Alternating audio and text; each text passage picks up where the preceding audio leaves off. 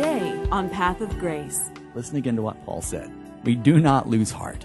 Even though our outward man is perishing, yet the inward man is renewed day by day. He goes on and says, for our light affliction, Paul called his affliction light.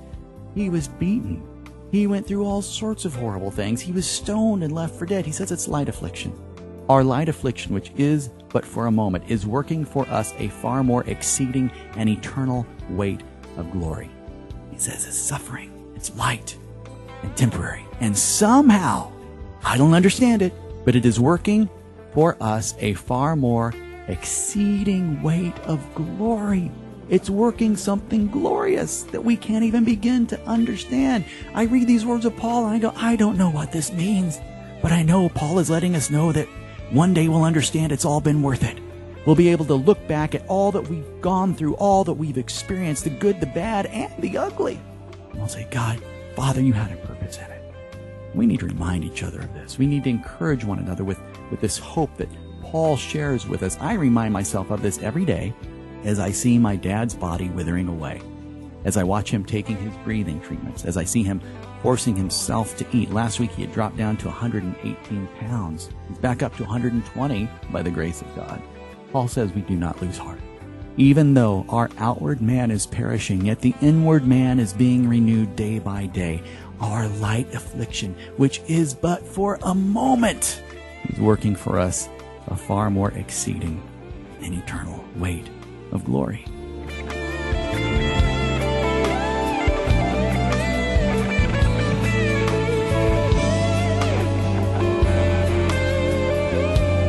Today, as we continue our study of the book of Daniel, we are moving into Daniel chapter 3, which is, to me, a very exciting chapter. Now, before we start, I want to remind you of what we saw in chapter 2. You remember that King Nebuchadnezzar had a dream that stole away his sleep. It really freaked him out. In this dream, he saw a giant statue, an image with a head of gold, arms and chest made out of silver, belly and thighs of bronze, legs of iron, and feet and toes made out of a mixture of iron and clay. And then in that dream, a rock not cut by human hands came and smashed the entire statue to bits, and then it blew away like dust in the wind. And God gave Daniel the interpretation of the dream, and in a nutshell, it was basically this. Earthly kingdoms come and they crash. They come and they go. But eventually God's kingdom is going to come, and all of the kingdoms of man will be done away with. Now think about what King Nebuchadnezzar must have thought about that. Because the message for him was this: King, you and your kingdom, represented by this head of gold, you and your kingdom, it's gonna go. It's gonna crash. King, you are on the way out. Now, as we come to chapter 3, some time has passed, and King Nebuchadnezzar decides to build a statue that I believe was kind of inspired by the dream. However, unlike the statue in the dream, he decides to make the entire thing out of gold. Now remember, in the dream, only the head of the statue, which represented King Nebuchadnezzar and his kingdom, only the head was made out of gold. The head was the only golden part of the statue, but the king decides to make this ginormous statue completely out of gold. Do you think he might have been trying to make a statement? I think so. I believe he was saying, you know what? Despite what Daniel may have said, my kingdom is never going to end. Despite what the God of Daniel may have said, you know what? This is going to go, and it's not going to stop. There is no way my kingdom is ever going to crash. Now, as we think about the world we live in, it is kind of hard to imagine the kingdoms of man coming to an end, and people struggle and fight to maintain little personal kingdoms or national kingdoms, but one day, God's kingdom will come. Things are not going to continue endlessly in the same cycle that's been going on throughout history. Eventually, everything is going to change, and our hope is not in humanity, but we do have hope for humanity because of what Father's ultimate plans are and what he has done for us through Christ Jesus. Now, let's go ahead and jump into Daniel chapter 3. Verse 1, I am going to read from Young's literal translation, which is not the easiest reading. However, I love to use it because there are certain words which it translates much more accurately than the other English translations do. Words that play a key part in really our understanding of God's grand design, God's plans for everything. So if you've been wondering why I like to use Young's literal translation, that's why. Daniel chapter 3, verse 1, Nebuchadnezzar, the king hath made an image of gold, its height 60 cubits, its breadth 6 cubits. He hath raised it up in the valley of Dura in the province of Babylon, which is modern-day Iraq. Now let's pause there. Something that I think is significant in verse 1 is the size of this statue. Its height was 60 cubits and breadth was 6 cubits. So we have 60 and 6. Now in the Bible, numbers are significant. The number 7 is the number of the Lord. 7 represents completion or perfection. Now the number 6 is obviously less than 7, right? So think about it this way. It's less than perfect. The number 6 is considered to be the number for man or mankind. The number 7, again, represents perfection or completion, but the number of mankind is less. It doesn't reach that perfection. The kingdoms of man are less than perfect. And that should be obvious to all of us. Watch the news, look around the world, study history. Now, in the book of Revelation, we come across a guy who is commonly called the Antichrist, who I believe will literally come on the scene. I don't believe he's simply a figurative character. I believe he is real. And the Bible says that he has a number, 666, the number of man. It's about man, man, man, the epitome of the striving of man. And I think what we see here in Daniel is a type of, or a bit of a preview of the Antichrist and a little bit of what King Nebuchadnezzar does. During the Great Tribulation period, the Antichrist will build an image and then demand that that image be bowed down to and worshipped. And anyone who will not bow before it is going to be put to death. And here in Daniel chapter 3, we have King Nebuchadnezzar, a man with his statue 60 by 6, and he commands the same thing. Let's take a look starting in verse 2. And Nebuchadnezzar the king hath sent to gather the satraps, the prefects, and the governors, the honorable judges, the treasurers, the counselors, the sheriffs, and all the rulers of the province, to come to the dedication of the image that Nebuchadnezzar the king hath raised up. Then are gathered the satraps, the prefects, and the governors, the honorable judges, the treasurers, the counselors, the sheriffs, and all the rulers of the province, to the dedication of the image that Nebuchadnezzar the king hath raised up. And they are standing before the image that Nebuchadnezzar hath raised up. And a crier is calling mightily.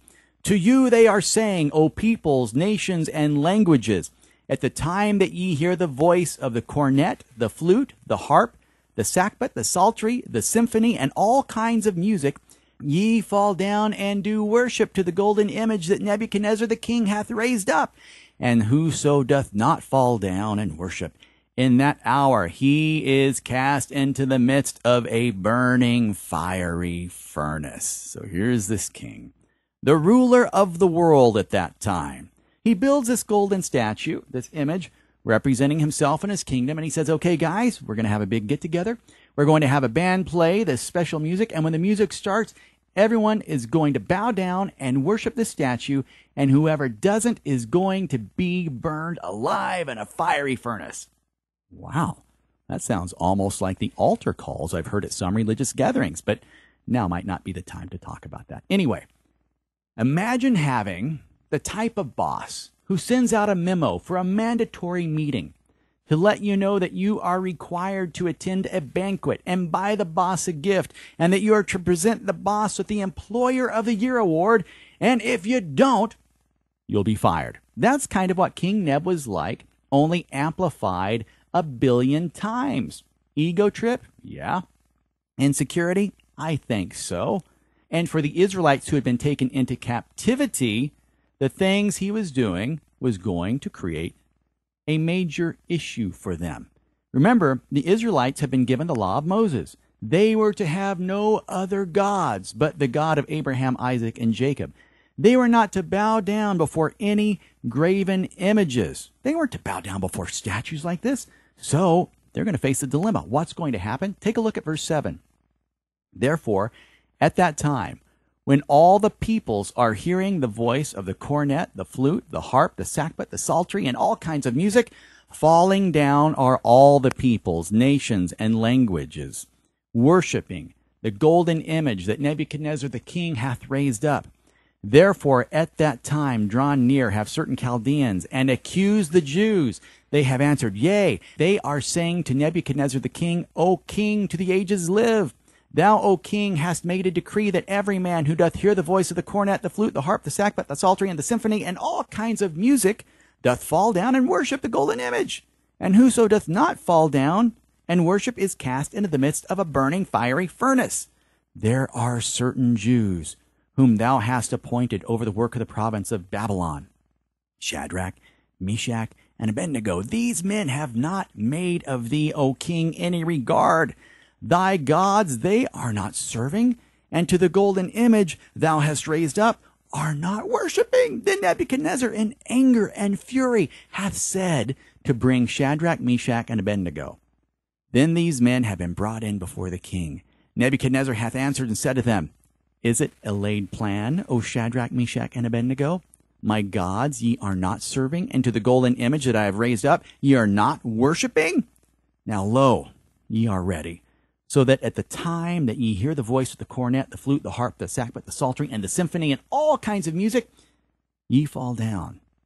He's saying you guys better fall down, and you better worship this image that I have made. And if you don't, in that hour ye are cast into the midst of a burning fiery furnace. Who is that God who doth deliver you out of my hands? Wow, don't go on to verse 16. Put yourself in their sandals. Picture this king. He's got all his henchmen around him. He's wearing his kingly garb. Everyone else in this ginormous crowd has bowed down. People you know are in the crowd bowing down. Maybe you've got relatives in the crowd bowing down. Maybe some of them have been telling you, come on, just bow. Don't you realize what it's going to cost you if you don't?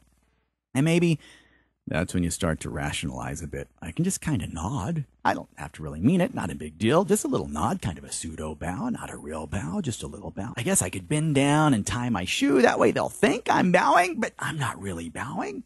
You look at your two buddies. They look at you. Your hands are getting all sweaty. Maybe you're shaky. And you say, no way. I'm not going to do it. And suddenly the king calls you to come forward. You're standing in front of him. Everyone is quiet. And the king says, everyone's watching right now. My reputation is on the line. I'm not going to let this slide. I'll tell you what I'm going to do. I'll give you one more chance, though. But if you do not bow this time, into the fire you are going. Now, what would you do? Can you imagine how their hearts must have been racing? Look at verse 16. Let's see what happens.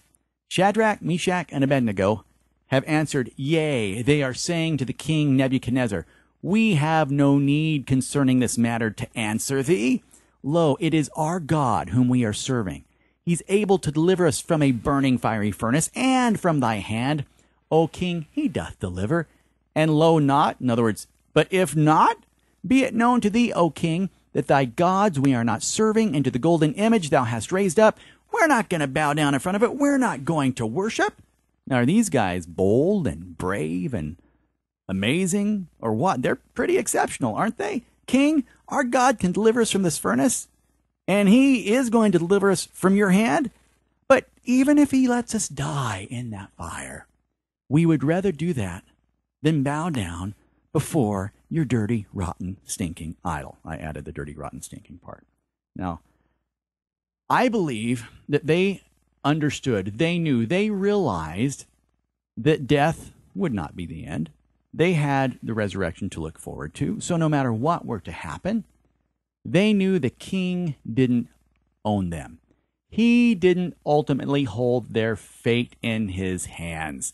He might have the ability to have them killed, but that would be temporary. Now, my friend, in this life, you and I are going to face trials and hardship and maybe even fiery furnaces. And God can deliver us from them. If you know how this story ends, you know that God does something miraculous for these guys. And God could do that for you and me too. But God doesn't always deliver in the way we see in the book of Daniel. He doesn't always deliver us from the suffering the way we would hope he would. But ultimately, we will be delivered from it. In 2 Corinthians chapter 4, Paul is writing, and believe me, Paul was a guy who had faced some trials and persecution. He was ultimately executed. And in 2 Corinthians chapter 4, verses 16 and 17, he says this. He says, "We do not lose heart. Even though our outward man is perishing, yet the inward man is being renewed day by day. For our light affliction, which is but for a moment, is working for us a far more exceeding and eternal weight of glory." I think Shadrach and many understood what Paul was talking about.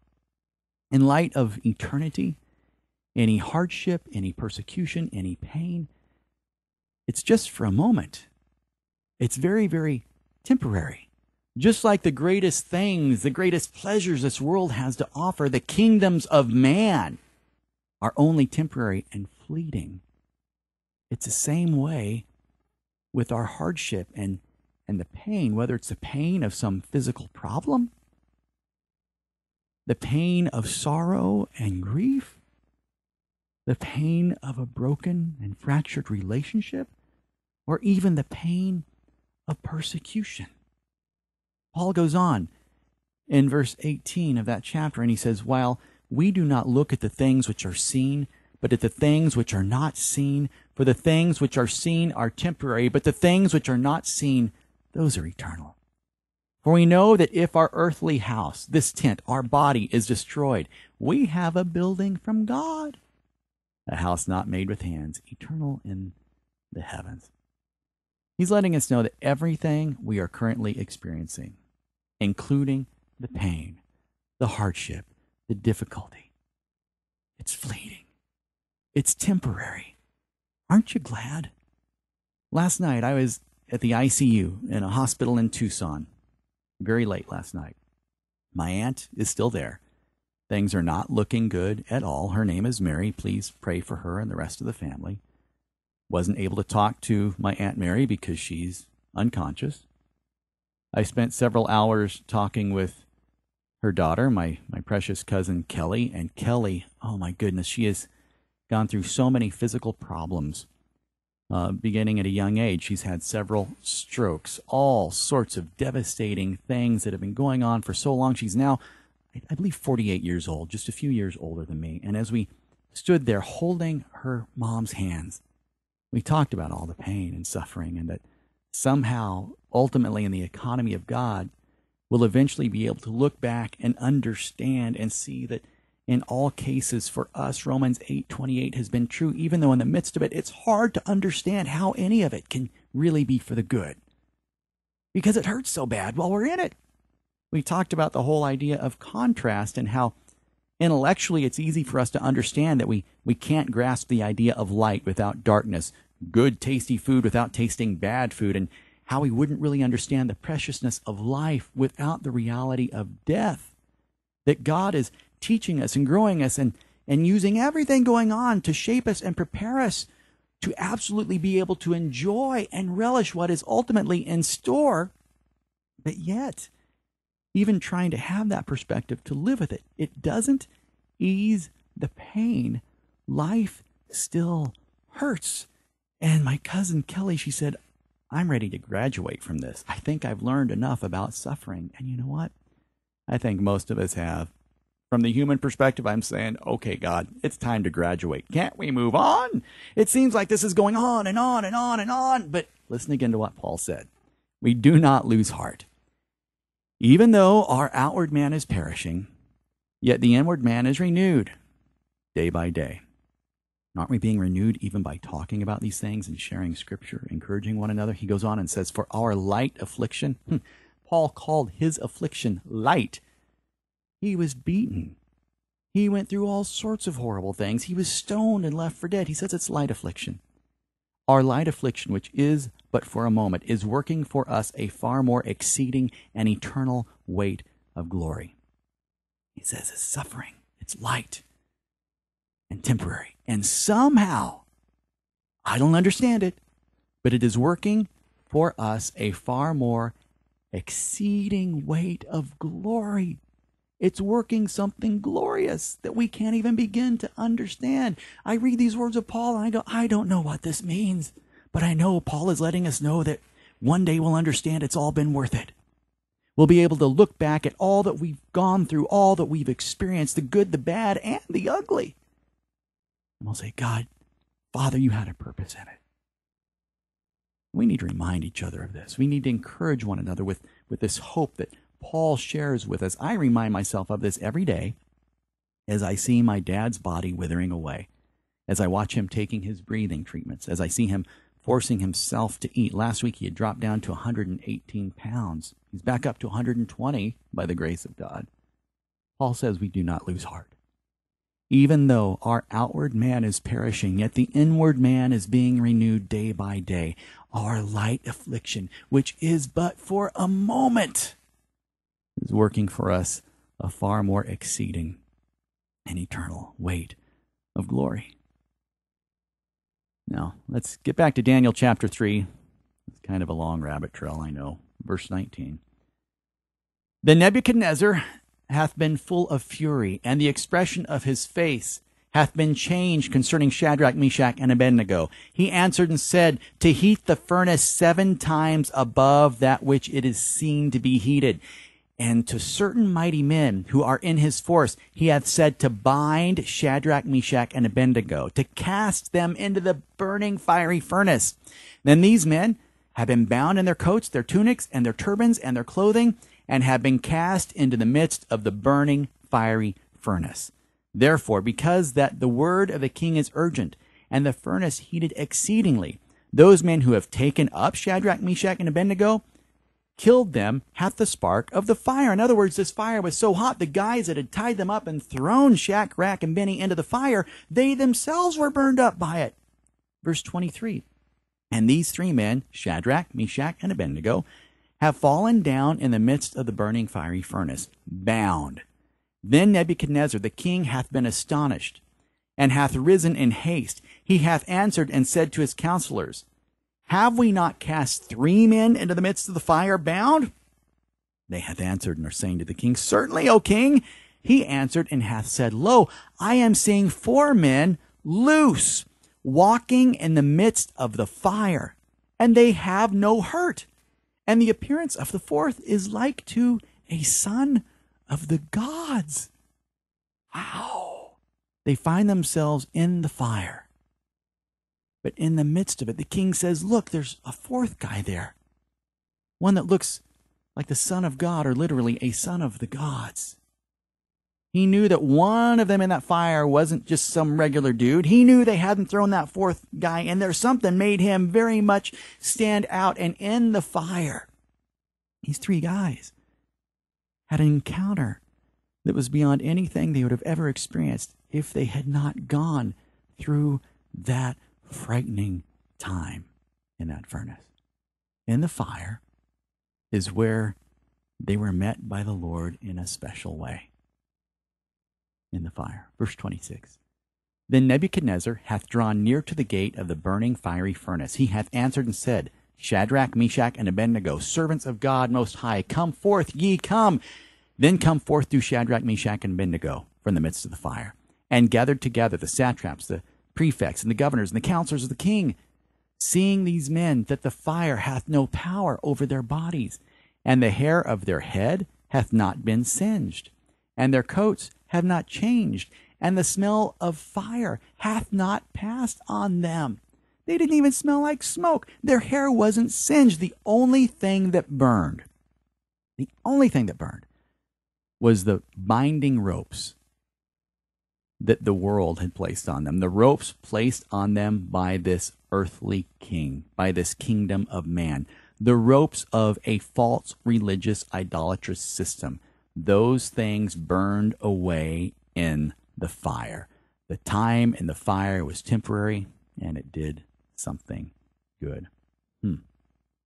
Scripture tells us that our God is a consuming fire. Paul talks about some being saved as though through the fire.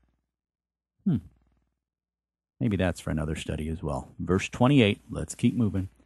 Nebuchadnezzar hath answered and hath said, Blessed is the God of Shadrach, Meshach, and Abednego, who hath sent his messenger, and hath delivered his servants, who trusted on him. And the word of the king changed, and gave up their bodies, that they might not serve nor do worship to any god except to their own God. And by me a decree is made, that any people, nation, and language that doth speak erroneously concerning the God of Shadrach, Meshach, and Abednego, pieces he is made, and its house is made a dunghill, because that there is no other God who is able thus to deliver. Then the king hath caused Shadrach, Meshach, and Abednego to prosper in the province of Babylon.